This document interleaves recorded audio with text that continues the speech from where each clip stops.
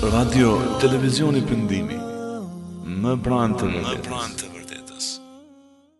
Të nderuar dëgjues të Radio Pendimit, përshëndetje, pranoni përshëndetjen më të ngrohtë islame. Selamu aleikum, mirë se takohemi së bashku në këtë edicion të drejt për drejt me emisionin Drita së vërtetës. Jeni duke u shoqëruar me valët e Radio Pendimit përmes webfaqes radiovispendimi.com. Unë jam Urimisma. Sot në studio kemi hoxhën e nderuar Fadil Musliu, me të cilin edhe do të flasim në pjesën e parë lidhje me temën që është mjaft e gjerë edhe e cila që kërkon trajtim më të gjatë, por që hoxha do të mundohet që të nxjerrë ajkën përmes temës që ne kemi përzgjedhur. Pra është fjala për shtëpinë e lumtur dhe shumë çka do të dëgjoni në kuadër të këtij edicioni të emisionit Drita së vërtetës. Fillimisht ne ju urojmë mirëseardhje hoxhës. Selamu aleikum, mirëseardhjet në studion tonë. Aleikum assalam wa rahmatullah. Mirë se gjetëm dhe faleminderit për ftesën. Atëherë hoxhë, një temë mjaft interesante, besoj që dëgjuesit tanë janë shumë të interesuar për të dëgjuar më shumë lidhje me këtë temë. Si duhet punojmë për të pasur hoxhë një lumturi në shtëpi? Po, bismillahirrahmanirrahim.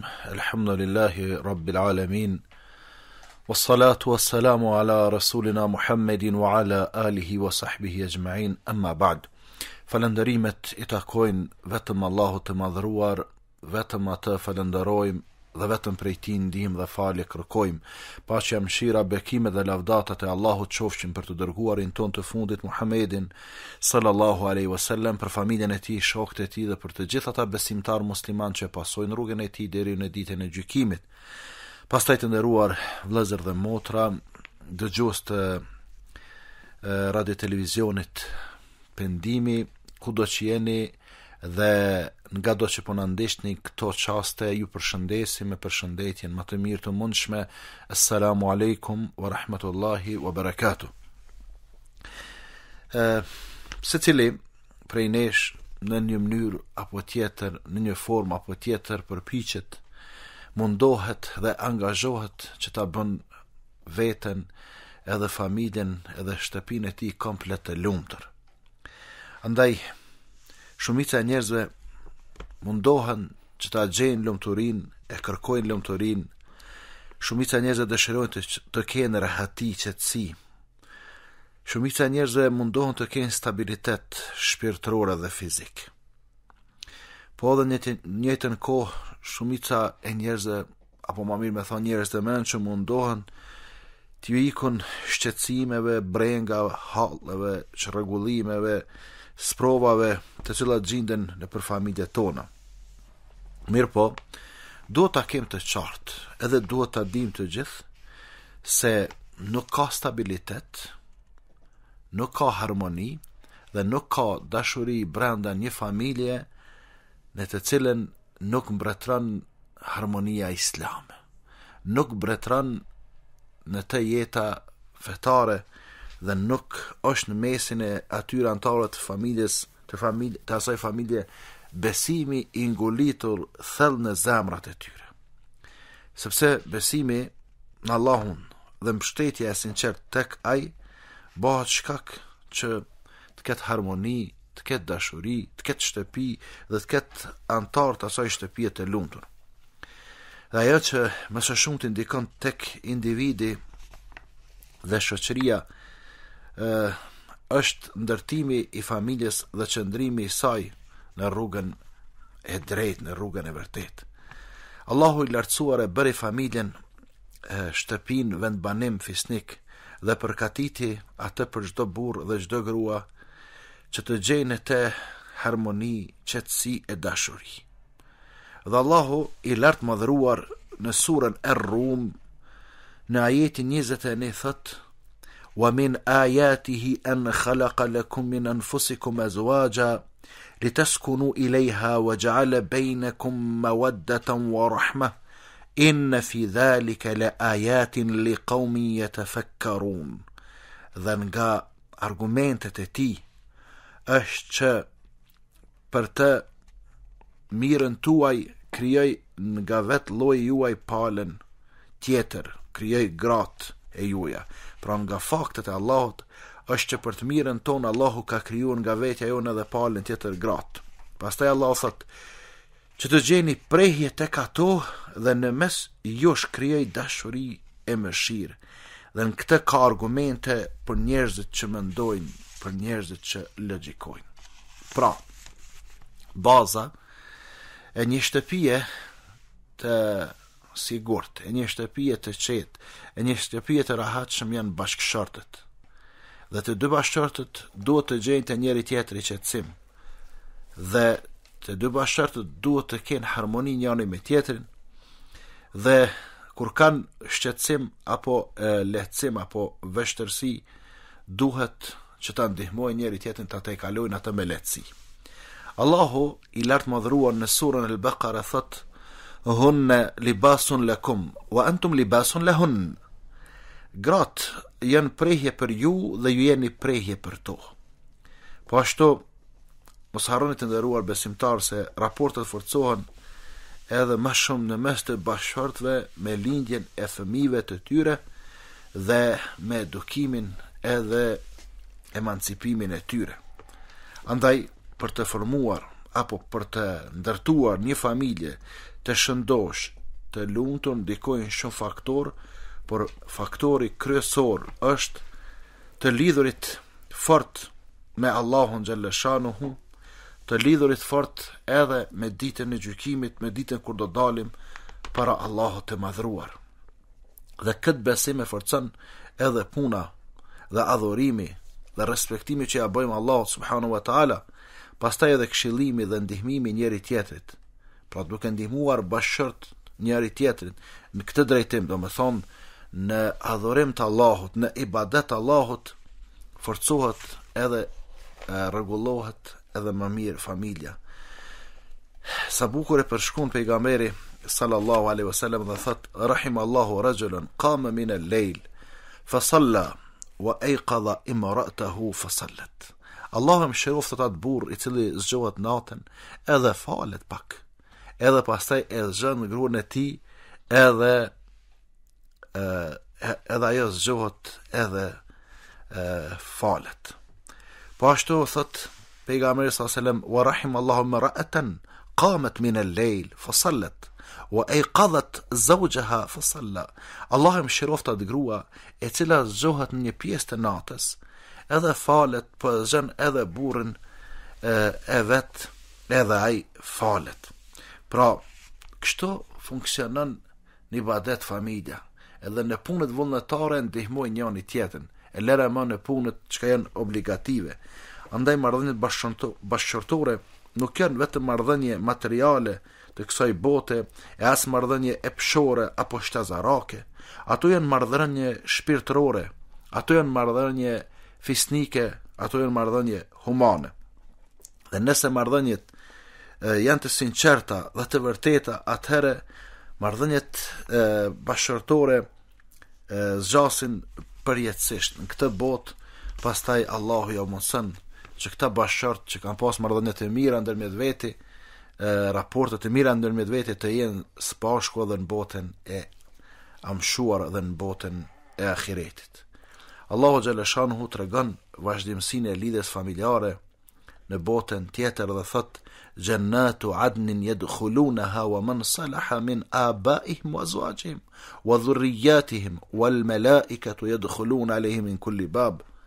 Përfundimi i mirë është në xhenetet të Adnit, ku do të hyjnë ata, dhe thot bashkëshortët, edhe prindrit, gratë, edhe fëmijët e tyre të cilët kanë qenë vepër mirë, të cilët kanë qenë punë mirë, të cilët kanë kryer punë të mira, ata do t'i vizitojnë me laçet duke hyrë në secilën derë.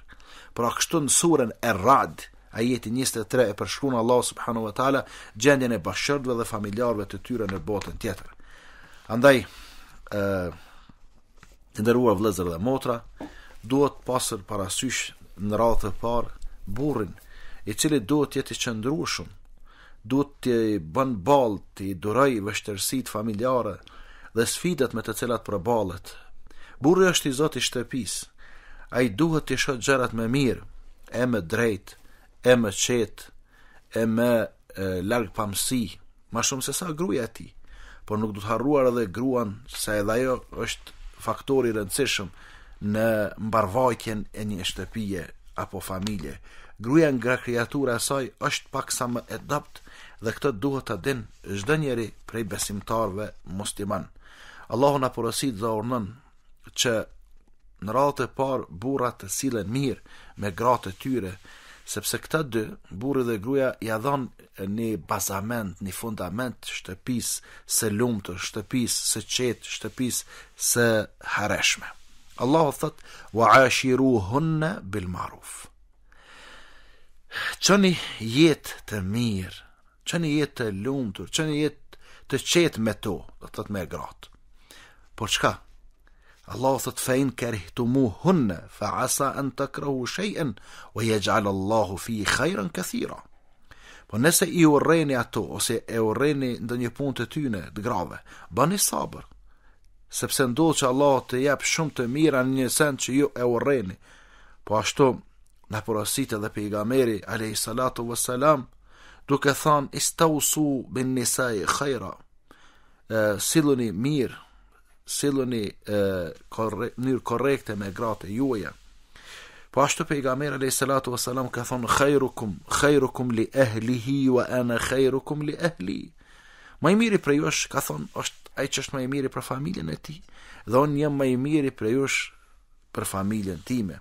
Pra, burri duhet të jetë zemër gjan, zemër butë e jo zemër ngurt, e të mos ketë kohë për gruan edhe për fëmijët e tij.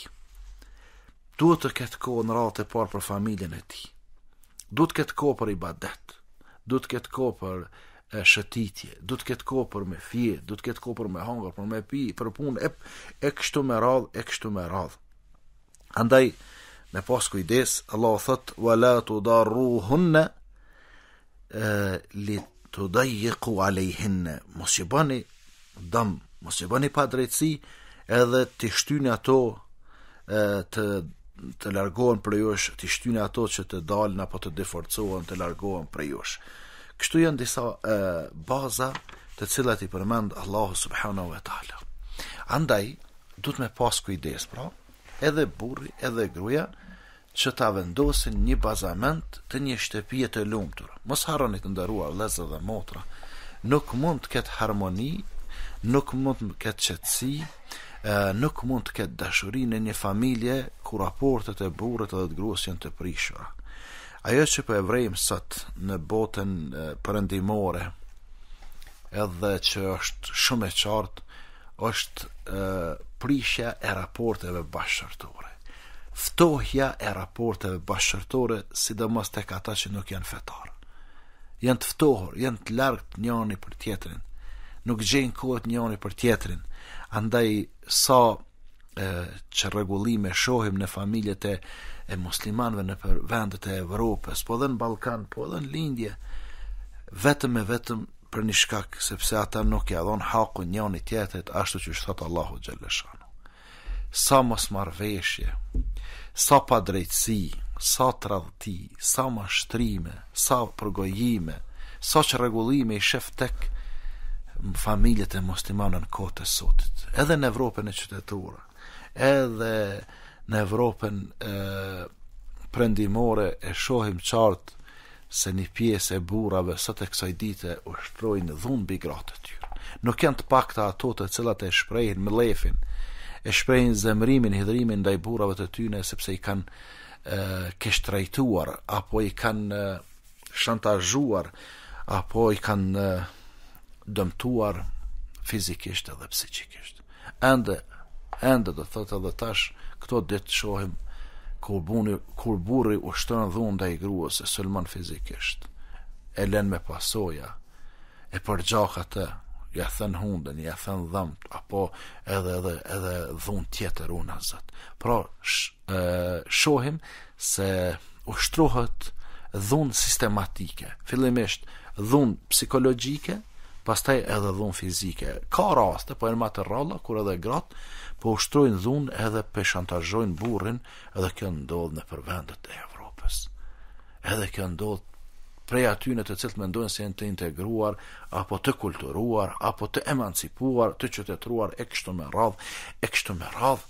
Andaj, nuk ka harmoni, nuk ka dashuri, nuk ka stabilitet, qëndrueshmëri, jeta bashkëtorë pa islam.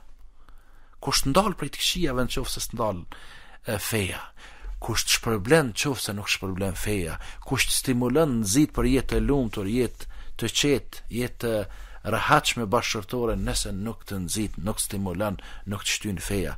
Andaj në përmbyllje këtij mesazhi, se nuk kisha më thonë që është ligjërat kështu klasike, po më shumë kujtim, ja u kujtua disa gjëra vëllezërve dhe motrave, që ta kemë parasysh se jeta e tyre e merr rrugën e marr, edhe ka mirëqenjen në jetën e tyre, ka harmoni, ka dashuri, nëse ata kthehen aty ku ka thonë Allahu dhe i dërguari i tij Muhamedi sallallahu alaihi wasallam, edhe ai kthim është tek Islami, tek Kurani, edhe tek tradita, tek mësimet, tek këshillat e pejgamberit alayhi salatu wassalam. Sa më shumë islam të mirë fillt, jo islam vetëm me emër apo sa për sy e faqe. Sa më shumë praktikim të islamit në shtëpitë tona, aq më shumë ka harmoni, aq më shumë ka dashni, aq më shumë ka stabilitet, aq më shumë ka sinqeritet, aq më shumë ka korrektësi, aq më shumë ka drejtësi në familjet tona. Allahu na boft neve dhe juve, edhe të gjithë muslimanët kudo që janë, prej atyre që mbajnë drejtësi, edhe kanë korrektësi, edhe kanë harmoni edhe dashuri nëpër familjet e tyre. Allahu na ndihmoft edhe me pas jetën familjare, bashkëtorë të lumtur. Allahu na mundsoft. Hoxh, përveç këtyre pikave që përmendet, që padyshim janë shumë të rëndësishme për të pasur familje të lumtur, çka tjetër i mungon një familje që ndoshta njerëzit sot edhe i kanë anashkaluar përveç fesë dhe përveç gjërave që keni cekur? Çka duhet të dinë tjetër? Po, ka dhe shumë gjana. Një prej atyre që e bën jetën të lumtur edhe bën familjen e lumtur është edhe kryerja e obligimeve nga ana e burrit në raport me gruan e tij, edhe kryerja e obligimeve të gruas në raport me burrin e saj. Do të thonë, nëse burri kryen obligimet e veta si duhet ndaj gruas së tij, edhe gruaja i kryen obligimet e veta me të cilat e obligohet, detyrohet ndaj burrit të saj, atëherë çifti bashkëtor ka jetë e lumtur. Pastaj obligimet e prindve ndaj fëmijëve të tyre dhe obligimet e fëmijëve ndaj prindve të tyre, pastaj familja domethënë është krejt në rregull, okay është.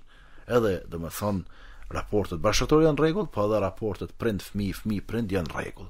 Nëse kemi edhe në familje prindrit ton, atëherë kryer obligime ndaj prindve, edhe kryer obligime ndaj gjyshve apo gjysheve prej nipave dhe mbesave, edhe për kujdesja e gruas ndaj prindve të burrit, që është për kujdesje në baza humane, në baza solidare, në baza vullnetare, jo obligative, atëherë funksionon familja krejt në rregull dhe funksionon për mrekulli. Nëse një obligim nuk e kryjm, një detyrim nuk e kryjm si duhet, fillon me çalue. Fillojnë domethënë me një herë çka? Fërkimet, fillojnë fjalët, fillojnë debatet, fillojnë zënkat, fillojnë runa zot ndoshta edhe urrejtja apo armiqësia ndërmjet çiftit bashkëtor, dhe këto janë shumë të rëndësishme, bile e para prej tyre sjellja e mirë ndaj njëri tjetrit, morali i mirë ndaj njëri tjetrit, edukata e mirë ndaj njëri tjetrit është bazë, sepse vetë pejgamberi sallallahu alajhi wasallam thotë: "Innama bu'ithtu li utammima makarim al-akhlaq." Unë jam i dërguar që t'u apërsosi, që t'u plotësoj juve normat e moralit. Do të thonë morali më na përsos. Pastaj edhe vetë pejgamberi sallallahu alajhi wasallam ka thënë: "Ma min shay'in athqalu fil mizan yawm al-qiyamah min husn al-khuluq." Nuk ka sen që peshon maron në peshore në ditën e gjykimit se sa morali i mirë. Edhe morali i mirë është shkak për me fut njerëzit edhe në xhennet. Je veç me ta rregullu jetën me bashkëshortën. So u pyet pejgamberi alayhi salatu wassalam se çfarë i shtin njerëzit më shumë në xhennet, tha: "Taqwallah wa husnul khuluq." Devotshmëria dhe morali i mirë. Andaj nëse këta dy i kryejnë obligimet mirë ndaj njëri tjetrit, atëherë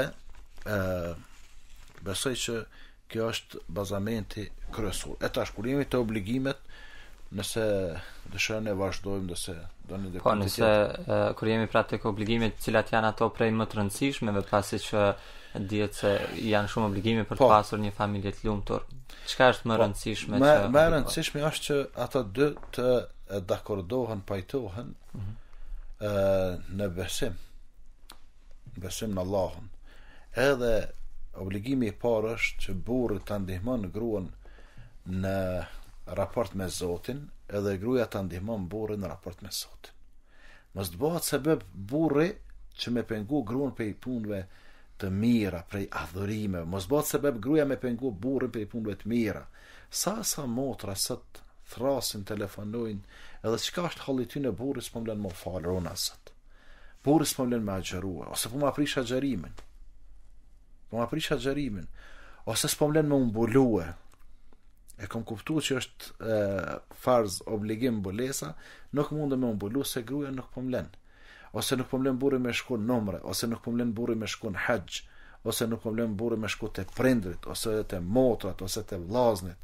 Do të thonë kjo është ndërhyrje flagrante në të drejtat e gruas. Normal që këtu prishën raportet. Si duhet që të rregullohet kjo problematikë?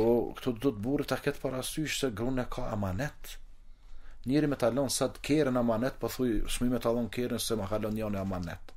Ose me dhonë edhe diçka ma thjesht një kemik, ama që të kemik të shkruj, ja Allah ma kalon njëne amanet me jarujt. A është kështu të na.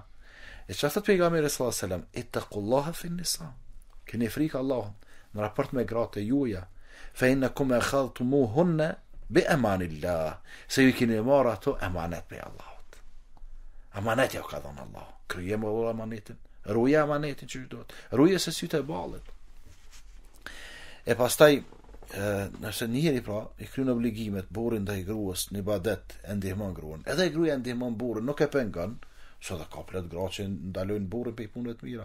S'ki me shku në xhamine se ti shkon edhe në kamedalet e pengon, s'ki me shku në ligjërata, s'ki me shku me ndihmu njerëz të varfun apo me vizitu të smut, s'ki me bë këto, ku ta di unë sti këshyri fëmijë, unë s'rrin shpe, unë jam këtu në Evropë, kam drejtat e mia, unë kam letrat, unë ti kum bë letrat, unë ta vë rrogën, unë të ndihmoj, ku di unë kam socialin, e shantazhon gruaja burrin në far forme, sa që ai zbrapset edhe i zbehet vullneti për ibadete.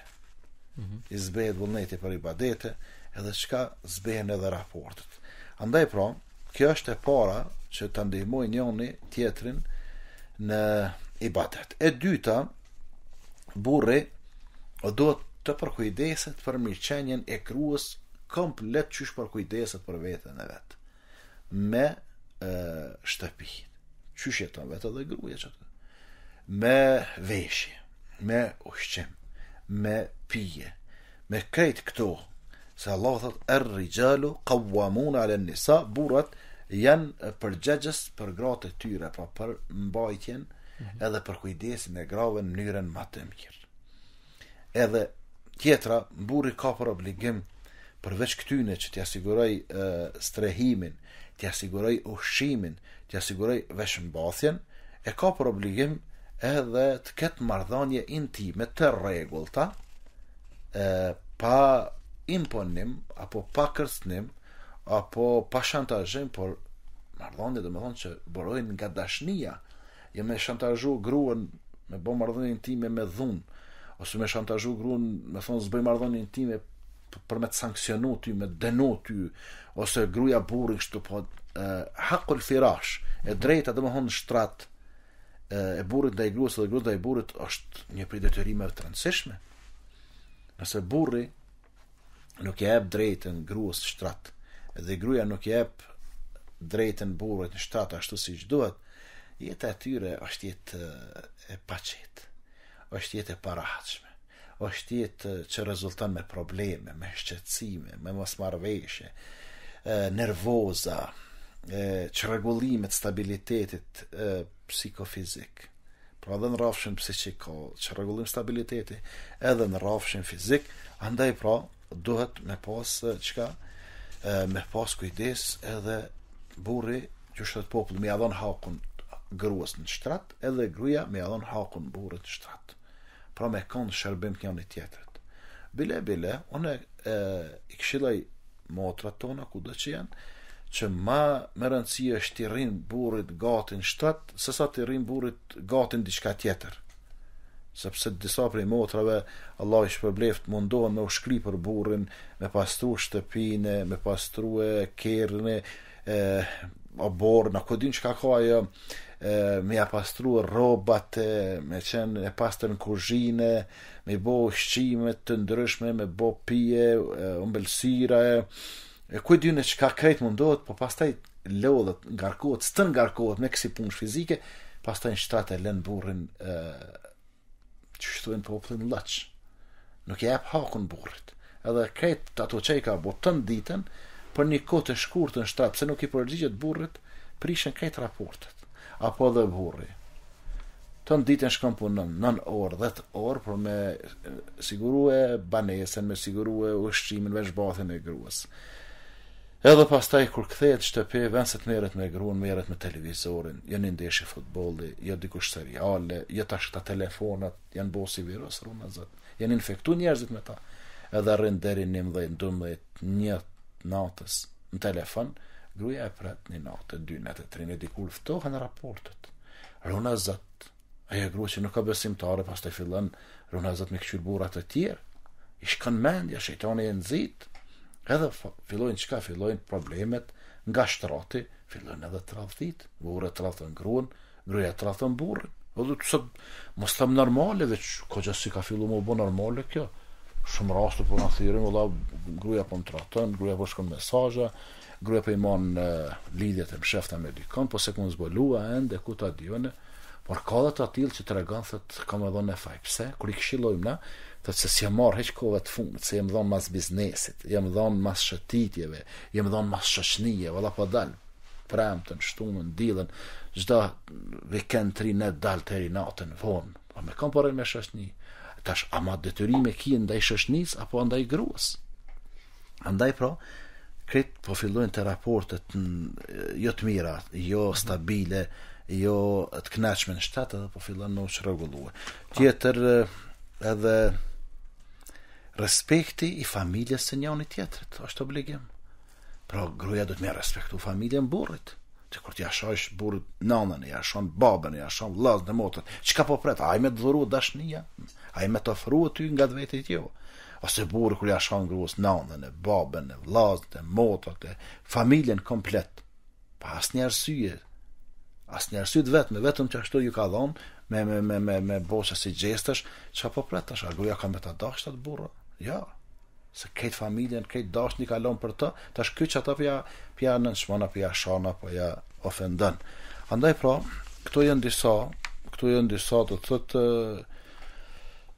nga obligimet që i ka burri ndaj gruas dhe gruaja ndaj burrit, po ashtu edhe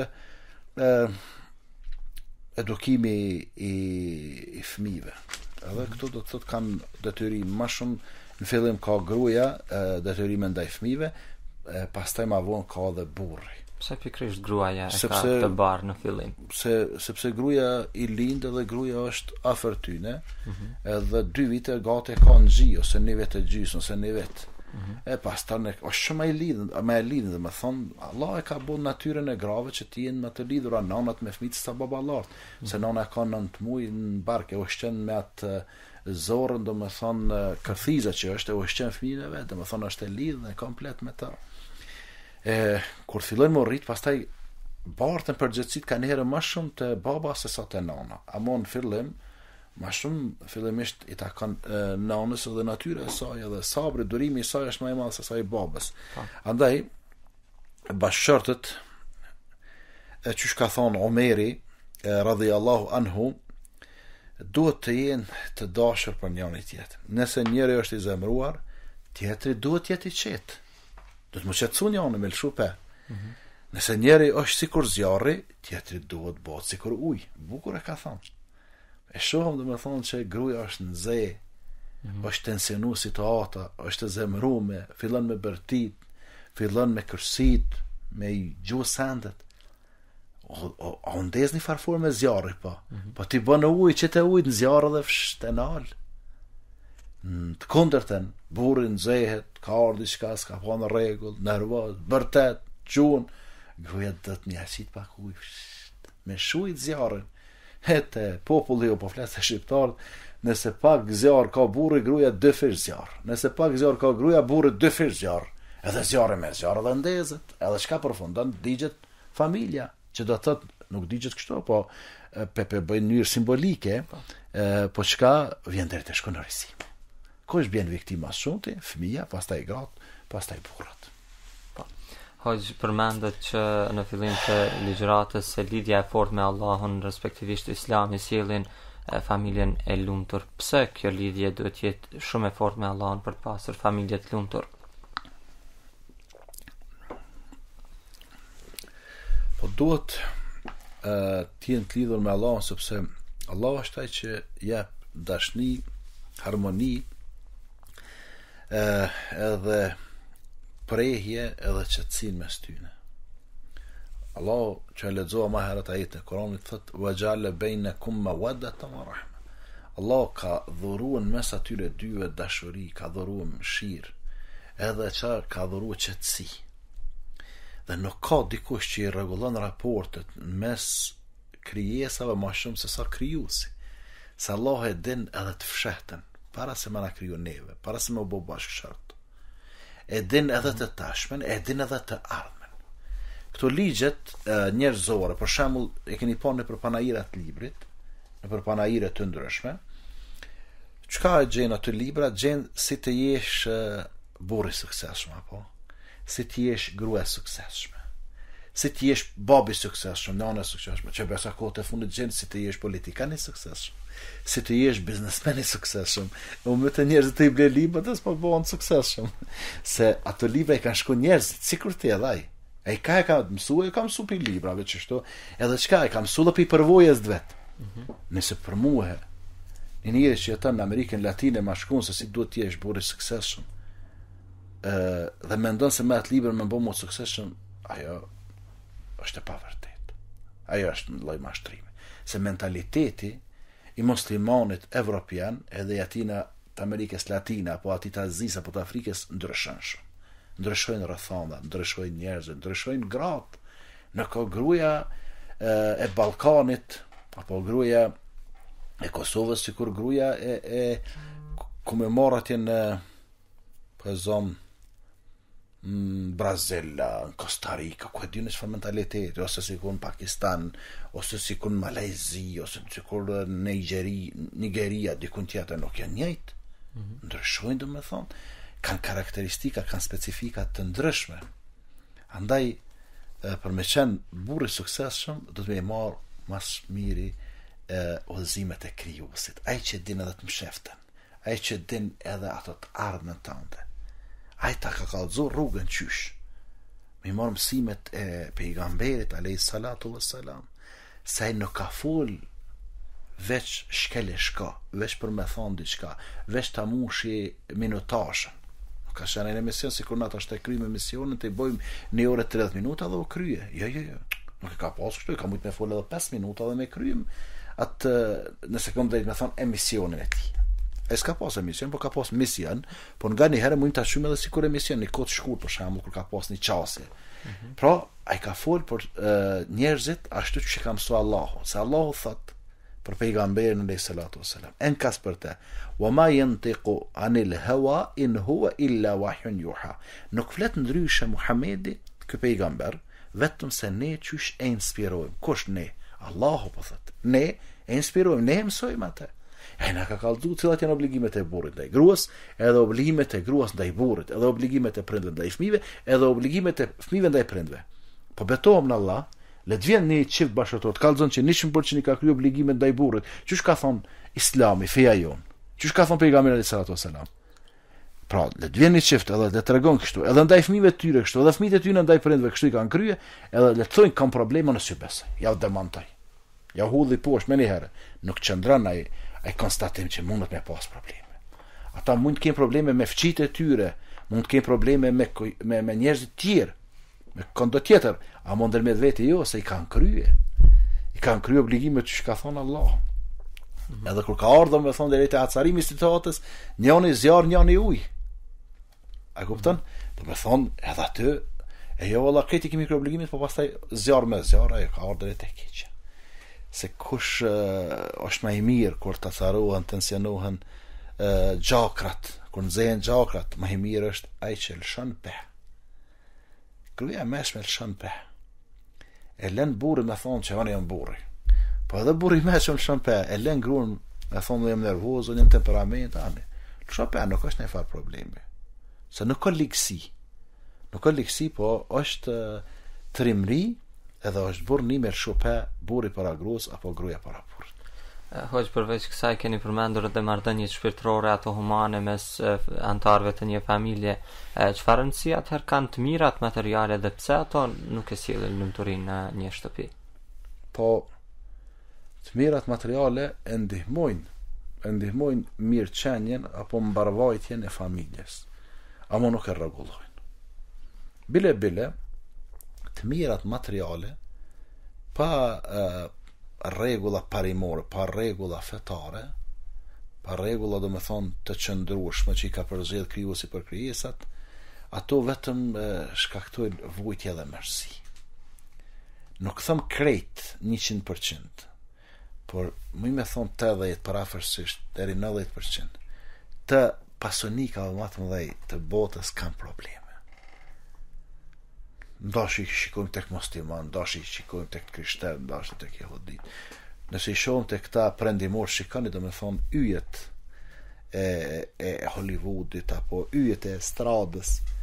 Çdo javë apo çdo ditë lajme sensacionale, do me thonë filan ku diun aktori u shkonorizue, filan aktoria e tradhtoi, ja mor shokun, ja mor shoqen, probleme, divorce, do me thonë të plota, tash interesant to janë ardha tek ne, këta që janë si figura kështu publike që po njihen popullin ton, pa kush prej tyre pe kalën jetën e gjatë me bashkëshortën ose bashkëshortën.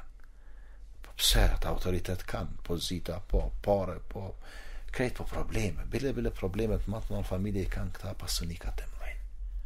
Sa ata nuk kanë parime, nuk kanë kritere, nuk kanë standarde, ata veç pare kanë, i tërse nuk funksionon të ta, edhe shohëm do me thonë, ata kanë mas shumë të nevoj për neuropsikiatër, për psikiatër, për psikolog, për hoxhë, për kështu me radhë. Atëherë si mundet hoxhë të mirat materiale të funksionojnë për të pasur dhe të ndihmojnë në një jetë më të lumtur? Si duhet përdoren? Po pasunia kur e menaxhon sipas rregullave islame, kur e menaxhon sipas mësimeve hyjnore, ajo kanalizohet, drejtohet në vendet e veta. Ajo që është për me mbajt familjen shpenzohet për mbajtje të familjes, ajo që është për me ndihmu shoqërinë, zeqati jepet, sadaka jepet, ajo që është për të investuar, investohet, ajo që është për të prodhuar, prodhon, ajo që është për me qarkullon, ajo që është për me importu mallara apo për me eksportu mallara, e bën importimin apo eksportimin e mallara, do të kanalizohet secila në venin e vet. Dhe jepet veni, sepse ajo pasuni, nëse menaxhohet, mas pari nëse fitohet me halal, edhe menaxhohet prej njerëzve në halal, ajo nuk humb. Ajo vetëm shtohet. Allahu thot yamhaqu Allahu ar-riba wa yurbi as-sadaqat. Allahu e fshin e asgjëson kamatën, ndërsa e shumëfishon e rrit sadakan, ato që japim. Kështu që pasuria dhe të mirat materiale kur koordinohen rregullat hyjnore me rregullat e Allahut, ajo është shumë një ndihmë e madhe për mbarvajtjen e jetës së njeriu, për mbarvajtjen e familjes, mbarvajtjen e shoqërisë për gjithë. Kur nuk menaxhohet sipas rregullave hyjnore, rregullave të krijuesit, atëherë ajo bëhet shkak për përhapjen e fesadit. Çfarë është fesadi? Çrregullimi. Çka? Përhapet alkooli, përhapet prostitucioni, zinaja, përhapet droga, përhapet pijet narkotike, pijet alkoholike, përhapet bigjozi, përhapet fajdja kamata. Këtë që ta pasunika që të sene i mojnë. Të keni pape i tyne dhe thët ka 3-4 gra tjera i kanë përvejs atyne që i kanë oficiale, zyrtare të konorizume, edhe këti kanë me gjipa me kjerët shtajta ka 70.000-100.000 euro. Ka. Ku po I gjejmë në të vojza të reja, baba e saj nuk ka. Nana nuk ka e vëzit kjeri për shembull të 100.000 euro. Ka, që po ta mërmenja.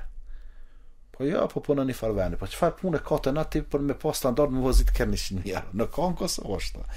Po punon të një shef milioner edhe ai ja jep dhurat. Amo për bolla së dhurat edhe ai don diçka. Nderin e saj në runa zot. Ose disaj kushtojnë me diçka tjetër e kështu me radhë. Andaj do të me pas kujdes, gjithçka ndoshta mund shitet, po nderin nuk bën më ushit. E disa ndoshta e kesh përdorin pasuni me bledhë nderin e njerëzve. Hoxh, kur jemi te familja, çfarë mendoni, sa vlerësohet sot familja dhe a kemi ndoshta fanatizëm për ta ruajtur familjen e lumtur sikurse të parët tanë? Familja, po them shoqërinë kosovare ka qenë shumë në rregull deri para ndoshta 20-30 viteve. Po me depërtimin e kulturave të ndryshme që kanë ardhur nga perëndimi, nga ndoshta nga lindja, ka filluar pak më që rregullue stabiliteti familjar. Ka filluar me hub pozita e rëndësishme që ka baba në familje dhe që ka nana, apo gjyshja dhe gjyshja. Që do thotë ajo hierarkia që ka qenë përpara funksionale dhe ka udhëhequr do të thonë nëse kam drejt të thonë me një fanatizëm të mirë familjen, ajo më tash nuk është funksionale. Tash secili dhe fëmiu 13 vjet, 14 vjet, po bën çka po dëm, në emën të lirisë së shpresë, nuk mundi me macungo lirinë time, po thotë. Shkon bën probleme në shkollë, thot, unë jam nxënës, I kam të drejtat e mia, zguxon me më përjashtua, zguxon me mgel, zguxon me mbërtit, zguxon me mraz, zguxon këto dhe në farforme ligjet e disa njerëzve po prodhojnë problema nëpër shkolla, njerëz problematik po bojnë.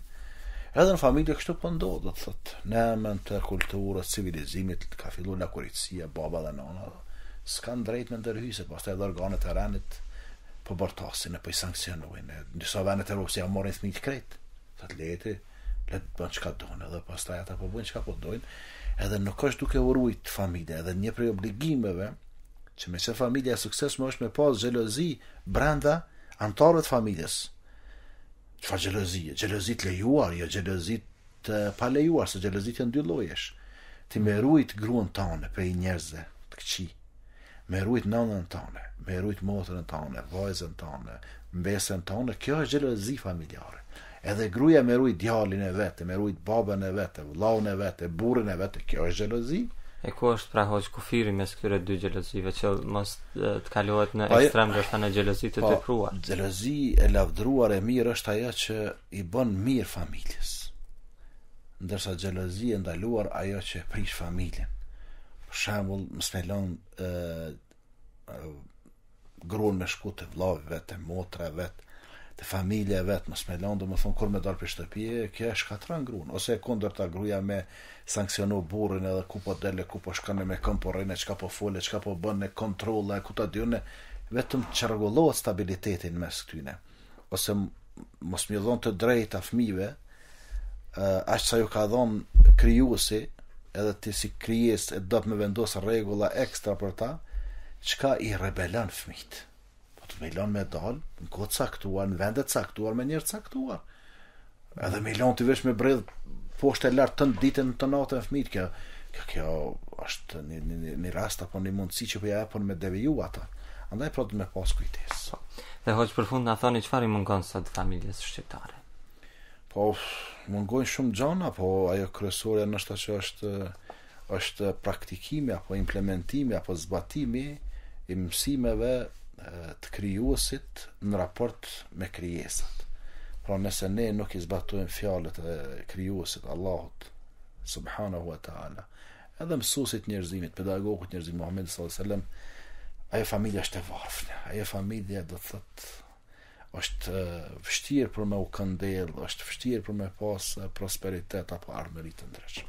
Kjo ishte pjesa e parë, ndërkohë të nderuar miq, ju vazhdoni dhe më tutje të qëndroni me programin ton. Pas një pauze të shkurtër, ne do të rikthehemi sërish në studio për të vazhduar me pyetjet e juaja, të cilat mund të realizoni duke na telefonuar në 0041444 5869903, po ashtu përmes Skype-it Radio Pendimi, apo edhe të na shkruani në rubrikën dërgo mesazh. Rikthehemi sërish pas pak. Të nderuar miq të Radio Pendimit, u rikthyem në studio dhe më tutje jemi drejt për drejt nga studio numër 1 në Prishtinë dhe me ne edhe më tutje është hoxhë Fadil Musliu, me cilin tashmë do të mirëpresim pyetjet e juaja dhe ju mund të na telefononi në 0041444 5869903 Skype Radio Pendimi, apo edhe të na shkruani përmes rubrikës dërgo mesazh. Ndërkaq ne kemi pyetjen e parë që ka arritur dhe thot një dëgjuese: e kam një problem, burri po i nem fëmijët faj e pa faj, çfarë të bëj, qysh me e zgjidh këtë problem? Bismillahirrahmanirrahim. Fillimisht të me pas parasysh se nema apo mallkimi është haram, është ndaluar në fenë islame. Jo fëmijët runa Zot, po dhe njerëzit e huaj nuk ban me nem, nuk ban me mallkue. Pejgamberi sallallahu alaihi wasallam ka thënë: ليس المؤمن بالطعان ولا باللعان ولا بالفاحش البذيء. Muslimani nuk është që bën shpifje ndaj të tjerëve, nuk është që mallkon, nuk është që fol fjalë të dyta. Pra mallkimi është ndaluar në përgjithësi, është ndaluar në veçanti ndaj familjarëve, ndaj fëmijëve sidomos. Pejgamberi sallallahu alajhi wasallam ka thënë: mos bëni dua, mos i mallkoni fëmijët, mos bëni dua kundër fëmijëve të juaj, mos bëni dua kundër vetvetes, mos mallkoni vetveten apo fëmijët e juaj, sepse mundesh me qelluar në atë momentin, në atë kohën kur pranohen data apo kur pranohet mallkimi edhe i zën pastaj ata. Po në besoj që Allah i mbron fëmijët sidomos kur janë të vegjël, se zakonisht fëmijët kur rriten bëjnë probleme që aty disa prindë humbin kontrollin edhe i mallkojnë. Andaj do të me ditë që mallkimi do të thotë me i thonë djalit tënë ose vajzës tënë, qëfsh e larguar prej rahmetit, prej mëshires, prej të mirave të Allahut. Me largu njerin prej mëshires të Allahut. Kur të largësh prej mëshires të Allahut e vladin tënë, e dini ku mbetet, në mëshiren e kujt? Mbetet në mëshiren e shejtanit. Në mëshiren e shejtanit, atëherë lunaj me ta. Nëse Allahu e largon atë prej mëshires vet, po inshallah Allahu këtë prindë dhe të tjerë të ngjajshëm, qofshin ata baballar apo nona, i udhëzon i drejtën, edhe e kuptojnë se me mallkue është haram, me mallkue është gjëna. Vazhdojmë me një tjetër pyetje. Një dëgjues thot: burri më ka dhënë liri, më ka thënë shko te familja kur dush, kur mos më vet. A e kam haram mos më vet? Po, ma more, ma mire, ma edukate, ma njerëzore, ma në rregull është me ju lajmëru burrit kur shkoj shtikon. Me thonë, mos të ka thonë shka, ani, thuj burr po shkojt e baba, po shkojt e nana, të vllate, motra, kështu me radhë. Vazhdojmë me telefonatën e parë që ka arritur, do ta inkuadrojmë me një herë. Alo, telefonata. Selamun alaikum wa rahmatullahi wa barakatuh. Paraqitet në motë. Aleikum selam. Ju përshëndes juve dhe hoxhën dhe kam dy pyetje. Faleminderit po. A është preferuar të themi dikujt që të bën dua për ne, apo është më së miri vetë të bëhet duaja? Kjo ishte e para. Dhe dyta, nëse kryejm ndonjë vepër të mirë, a duhet që ndoja duhet, cila është më e dobishme, a duhet të bëjmë një jetë për diçka para se të kryejm një vepër, apo ta kryejm atë vepër dhe të themi që të jetë për ditën e gjykimit, cila do të ishte më e vlefshme? Po. Pyetjet janë të qarta. Faleminderit juve për telefonatën. Aleikum selam. Atëherë hoxh. Po, vazhdojmë. Se për këtë pyetjes së parë, a duhet me i thonë dikujt na bëdo për neve, apo a lejohet? Nuk është në rregull, nuk është mirë me i obligu njerëzit me punë tona. Edhe sidomos nuk ka në rregull, nuk ka mirë me obligu shpesh. Për shembull, çdo ditë më thon dikuj bëdo për mua. Po ndodh që dikush e merr në rrugë të gjatë, është udhëtar, për shembull tan prej një shteti në shtet tjetër. Ndodh që shkon në Mekë apo në Medinë, e janë raste të rralla, aty ndoshta i bën 5 vjet apo 10 vjet një herë me shku, në ato raste lejohet, por jo sikur disa që çdo ditë po do për mua vëlla, po do, po sta kam obligim, sa kam bërë ato, mos më obligo me ato që se kam në obligim. Le mu të lirë, se mas mirë është me bo do njërin më nges, do më thonë, kur ai nuk e din hiç. Fshetas, kjo është më e mira. Edhe me pas parasysh obligueshmëria e krijesa me ato që se ka obligua Allahu është ngarkesë për ta që ndoshta se realizojnë. Kjo është e para. Po hoxhë, nëse ndërlidhemi kur jemi te duat, pse pranohet nëse njeriu nuk është prezant, pra në mos prezencën e dikujt, pse pranohet më shumë duaja edhe pse është më mirë? Është më mirë se ai të ka obligu ti pe bën vullnetarisht ato, edhe pse pranohet sepse e ke bota më fi sebilillah, pa për cila të sifatësia, do më thonë nuk e bën ti sa për sy e faqa, pse më ka thonë ai apo më dëgjon, po e bën tamam për hatër të Zotit. E kur të bësh një dua, një lutje për një vëlla musliman, për një hall apo një breng ti apo një problem ti apo një bërsh të ti, pa kur fal interesi edhe duke mos e ditë njerëzit veç krijuesi, ajo pranohet shumë më lehtë. Edhe kur e bën ndërsy kështu, ajo nuk më shumë na është e sinqert, po më shumë i shkon pak edhe sa për me të pa aja apo me dëgju. Ai kështu që leni njerëzit të lirë, mos i obligoni me do, po nëse ka dikush në rast që përmenda që dikush për anëtarët familje shkon në vendet shejta, në Mekën, Medinën, në Umra apo në Haxh apo është në udhtim kështu, janë do vende ku pranohen datë, janë do momente ku pranohen datë më lehtë, atëherë nëse ki ndaj nevojë, ndaj hall, ndaj breng, është mirë mi thon, po jo çdo njanit, po disa që i konsiderojmë njerëz të mirë, sa të që si konsiderojmë njerëz të mirë, si konsiderojmë njerëz të devotshëm, ose dim që bojnë harame, çka ka me bëj doj, ka harame në trupin e vet, ku i pranohet atij në doja me harame? Si pranohet, po disa njerëz që konsiderojmë, ne i konsiderojmë të devotshëm, aty ne bën ndonjë rast të veçantë. Pyetja e dytë, kur i bojmë punë të mira, apo kur bojmë punë të mira, si duhet me, nëse e kuptua mirë, si duhet me i definua, si duhet me i trajtua ato, po kujt duhet me ja dedikua, në çdo punë të mirë që e bojmë, ekskluzivisht e bojmë për hatër të Allahut xhaleshanu.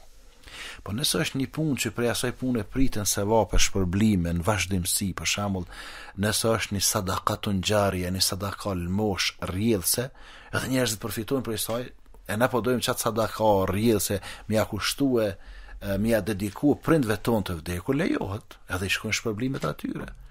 Nëse dëshirojnë për veti, nuk ka gjë të keqe, por punët e mira sa më shumë me i mshef edhe me i lëm vesh në mes njeriut edhe Zotin, vesh në mes nesh edhe Allahut, edhe me ik reklamimit të tepërt apo të panevojshëm, të padobishëm, se nëse të lavdoj njerëzit, nëse të përmendin njerëzit, nëse ti mburrësh, lavdrohesh para njerëzve, çka po mbetet para Allahut, s'po mbetet kurçë.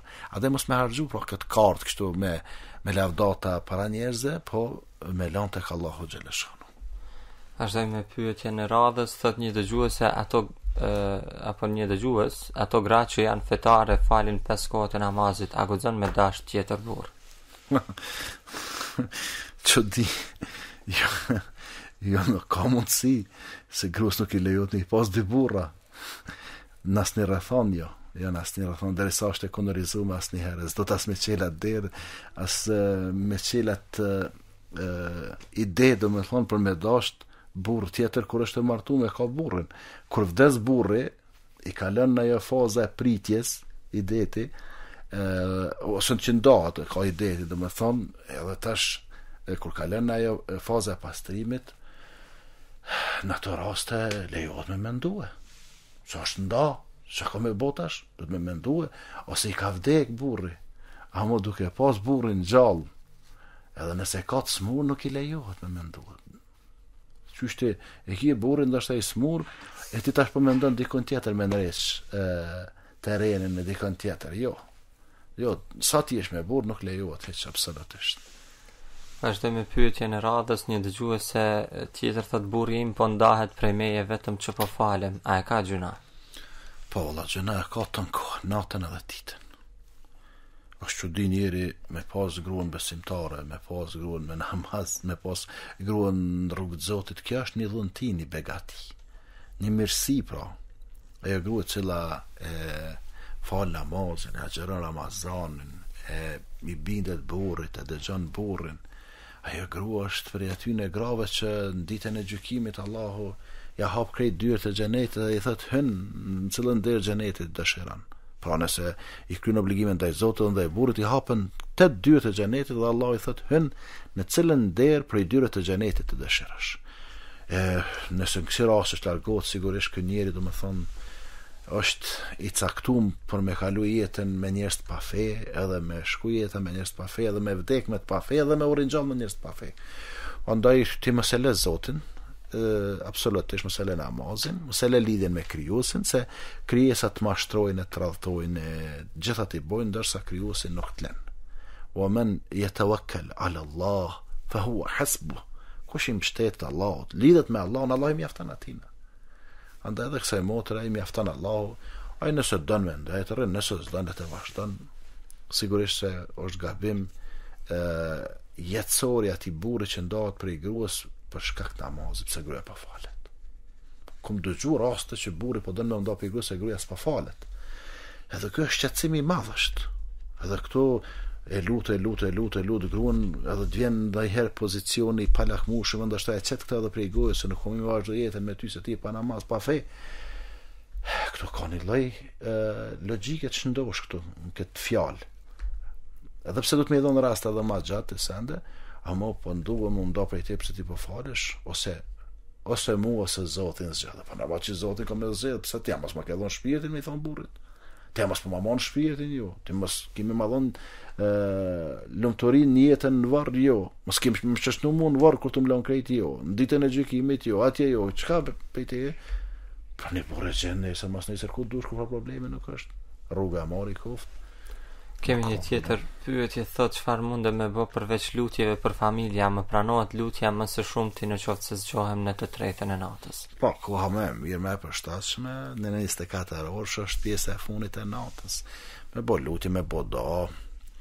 Nëse ki mundësi dhe sadaka me dhonë për të vdekurit e familjes, me ja dediku atyre shpërblimet e sadakas, qoftë edhe pak sadaka, e nuk është patjetër me qenë shumë, se shumë kush nuk jep sadaka, edhe nuk ja kushton, nuk ja dedikon të vdekurit e sadakan, se thotë unë nuk i kam 1.000 euro me dhonë, apo 500 euro, pa i kje 1 euro, 5 euro, 3 euro, po jepi qaq, ajo sadaka numërohet, hynë në regjistrin e sadakas.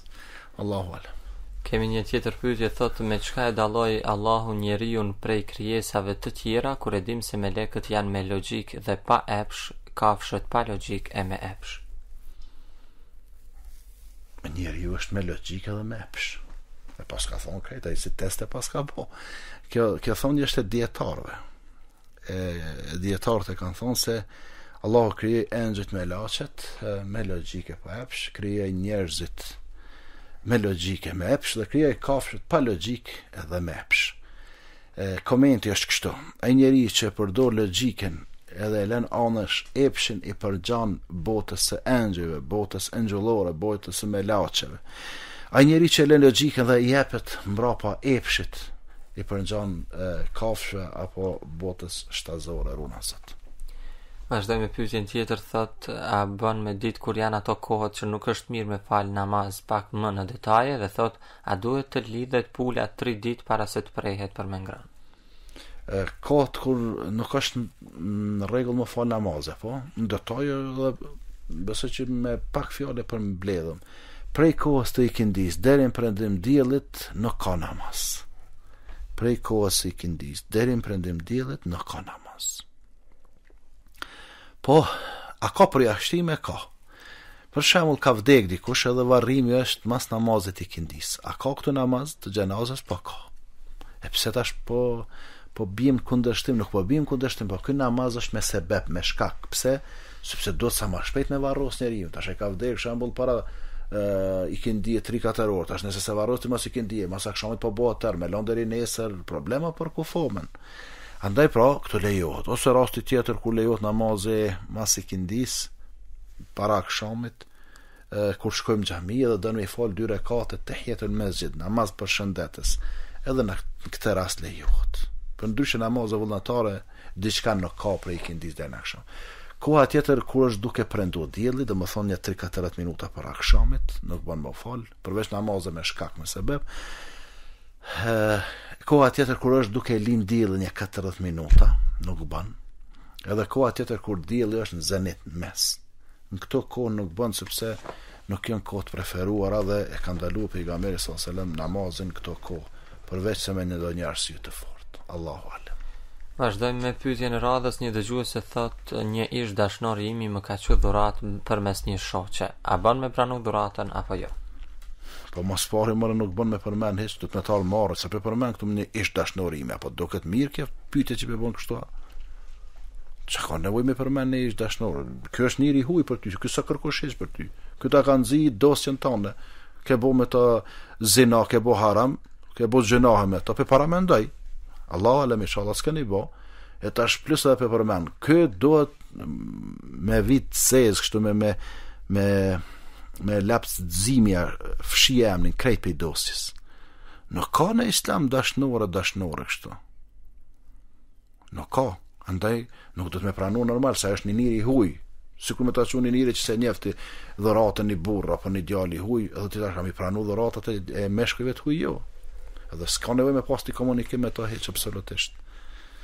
Me ata që të shtin gjënohe shkputi lidhjet, me ata që të shtin në sevape, në punë të mira, mbaj lidhjet. Vazhdoj me pyetjen tjetër.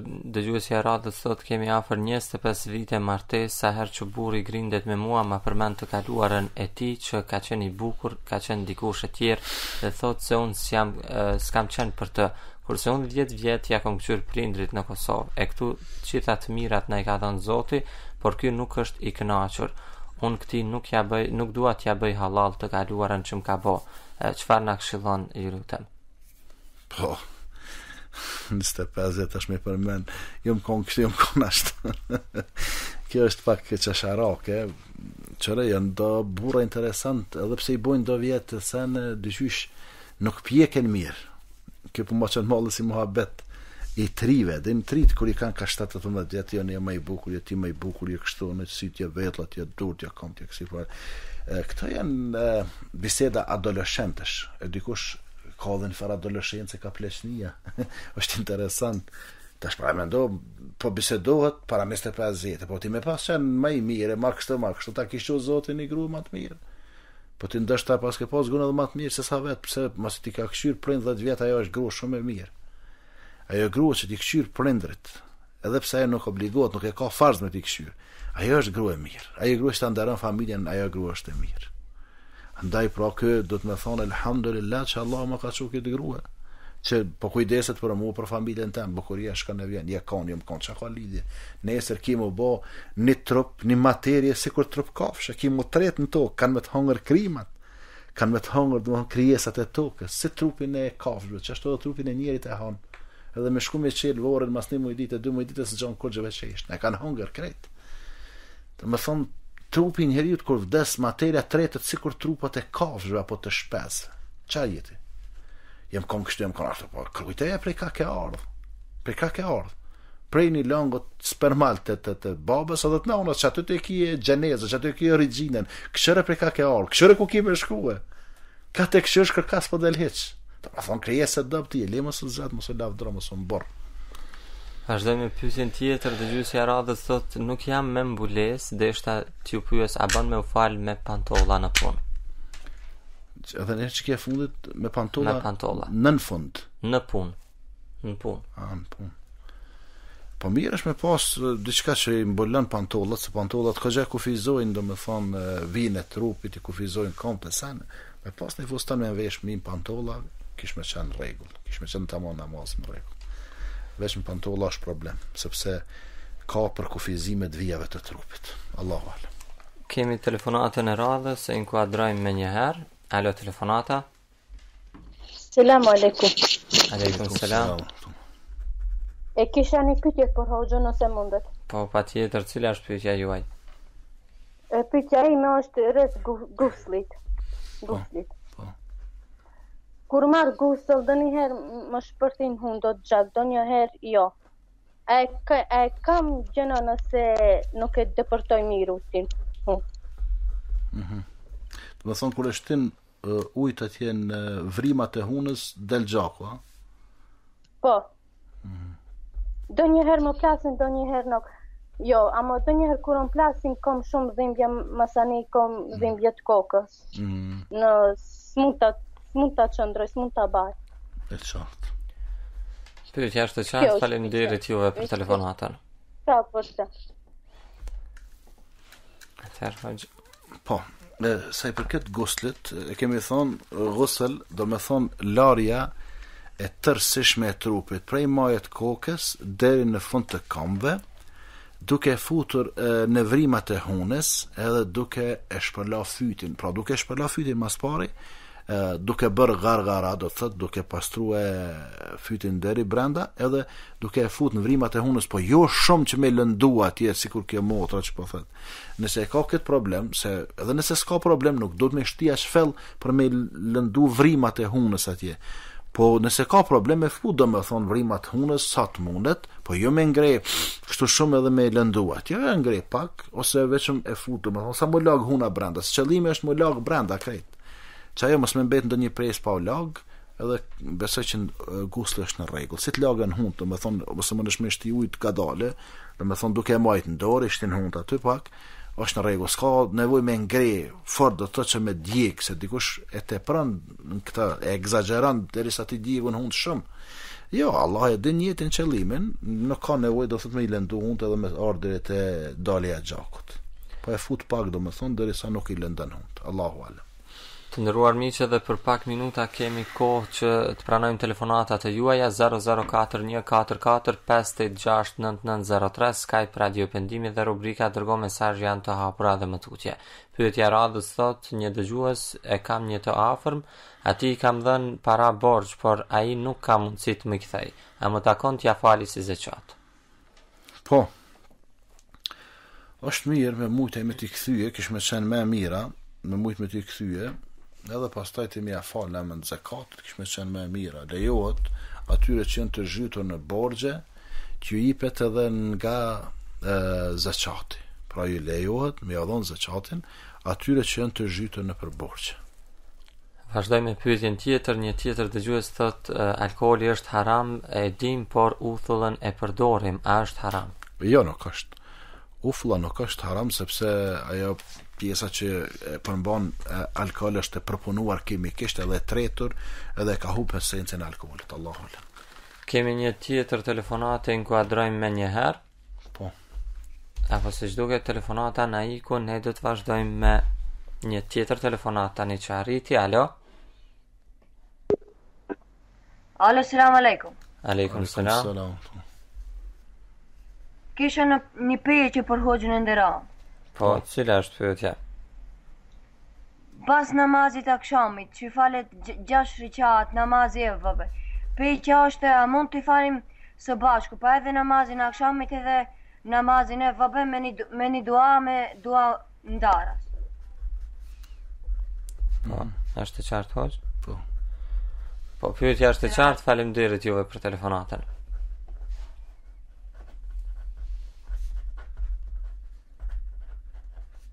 Pra për namazin e wabe. Salatul e wabin, namazi e wabin edhe namazi akşamit janë dy namazet të ndryshme. Namazi akşamit është farz.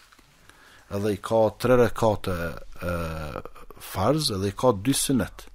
Ndërsa salatul e wabin nuk ka namaz farz, as nuk është vajib, është namaz vullnetar. Andaj qysh nuk e kuptova me i bo bashk, nuk bohen bashk, falen ndaras, akşami është tjetër sen, kjo është tjetër sen. Njëna është pun obligative, namazi akşamit, ndërsa namazi e wabin, apo salatul e wabin është namaz vullnetar.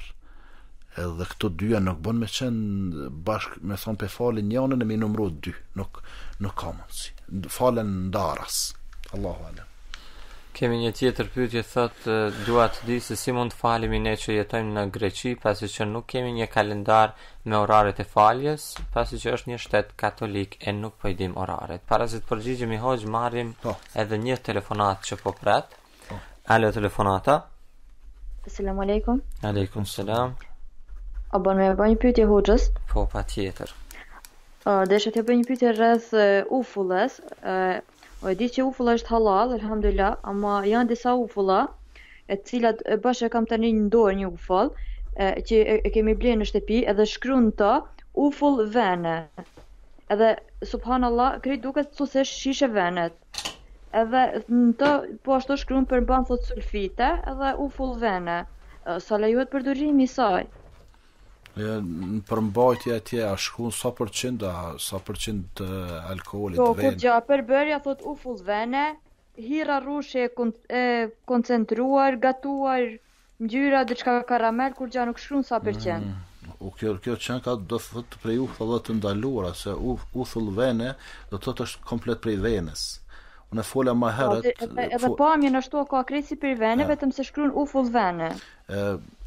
Unë më herët thash ajo ufullat që është prej mollës ose prej këtyne pembe apo perimeve tjera, edhe ka një përqindje të vogël të alkoolit, ajo është e lejuar sepse është alkooli përpunuar kimikisht dhe është në përqindje shumë të vogël, që do të thotë e humb esencën, e humb atë shijen, e humb elementet e alkoolit. Ndërsa nëse është komplet uthull vene, do të thonë kjo në bazë që ka do të thotë ven, pastaj ka edhe për bërsh të tjerë që do të thotë është prej ufullave të ndaluara. Allahu ala. Po vetëm atë shkruan aciditeti 6%. Pra këtë tjetër përqindja. Po, unë në bazë kësaj që apo përshkon motra ufull vene, do të thonë kjo e qartë që është komplet prej alkoolit. Në rregull, faleminderit hoxh për sqarimin.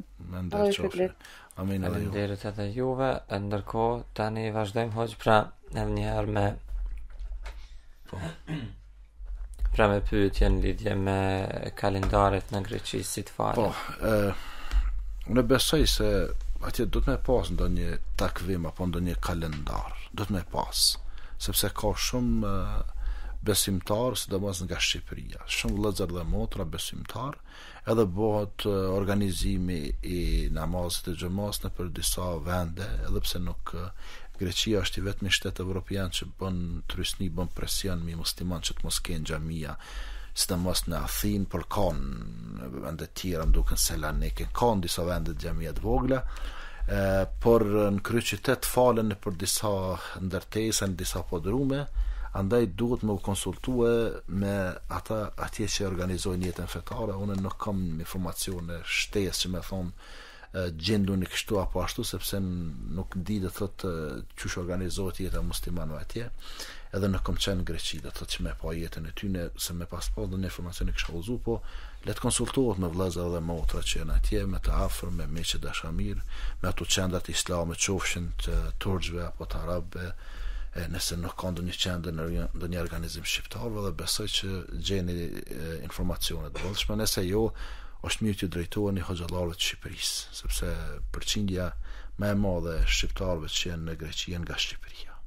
Edhe përqindja muslimanë janë nga Shqipëria me shumicë, është mirë të drejtohen hoxhallarët të Shqipërisë, se sigurisht ata kanë ndonjë lidhje më direkte me vëllezërit tonë që janë atje përkohësisht. Allahu alem. Vazhdojmë me pyetjen tjetër. Një dëgjuese na pyet thotë, a është gjuna që kam ndihmu me la një xhenaze pa abdes, veç jam pastru para se me shku me la xhenazen dhe shumë më bren kjo. Jo, s'është gjuna hiç absolutisht. Kemi një tjetër pyetje, thotë, a bën me thonë më shumë se 3 sure në sunete? Po bën. A lejohet me i tregu ndokujt që unë bëj dua për ty? Ma mirë është mos me i tregua, edhe kjo kish me qenë më e sinqert. Nëse i tregon lejohet, por atëherë pak zbehet pak ajo shkalla e sinqeritetit. Kemi pyetje në radhës, thotë, i fali 5 kohët namazit, por burri im nuk falet. A është teprim nëse unë i them burrit non stop çu falo? Dhe e dyta thotë, a është gjuna që i vendosi fotot në WhatsApp në për status? Po, kjo e dyta është gjuna. Nëse i vendos në për WhatsApp apo në për Viber apo dikon fotot, e sidomos kur i shef dikush që s'është i familjes.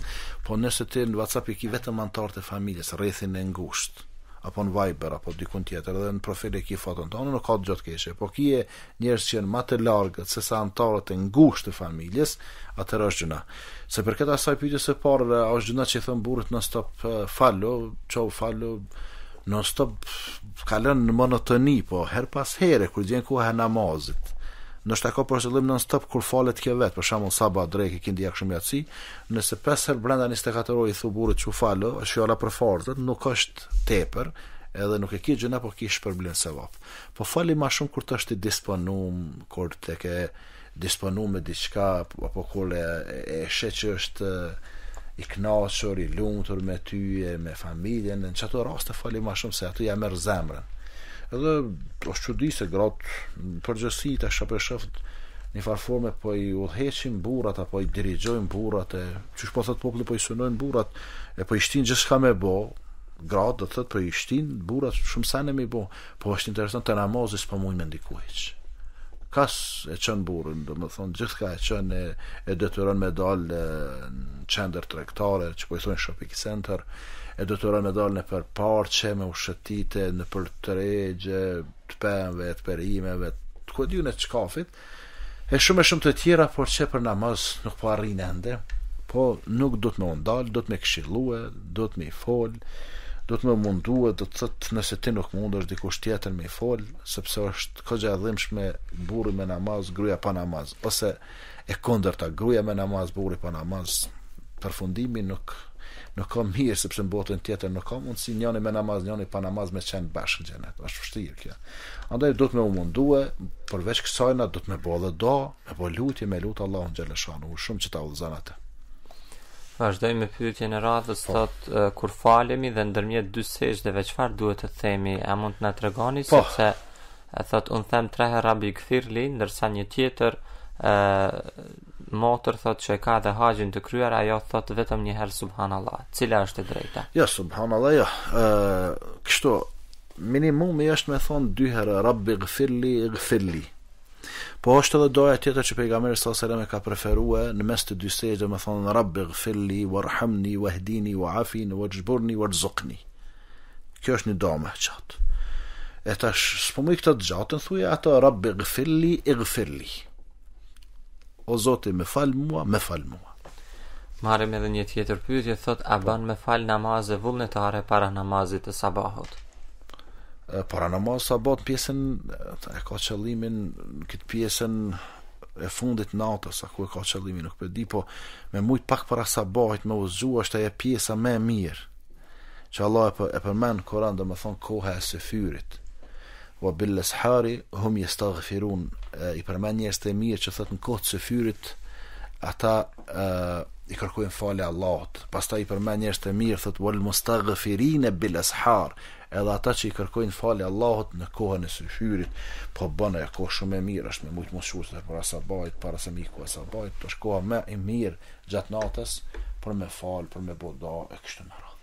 Kjo ishte edhe pyetja e fundit që arritëm ta trajtojmë. Faleminderit juve që gjetët kohë të jeni me neve me dëgjuesit tanë. Faleminderit edhe juve, edhe atyre vëllezër dhe motra që ishin deri këto momente me neve. Allahu ju shpërbleft të gjithë me të mirat e tij deri në takimin e radhës. Inshallah jeni në mëshirën, në begatit, në mirësitë e Allahut xhaleshanuhu.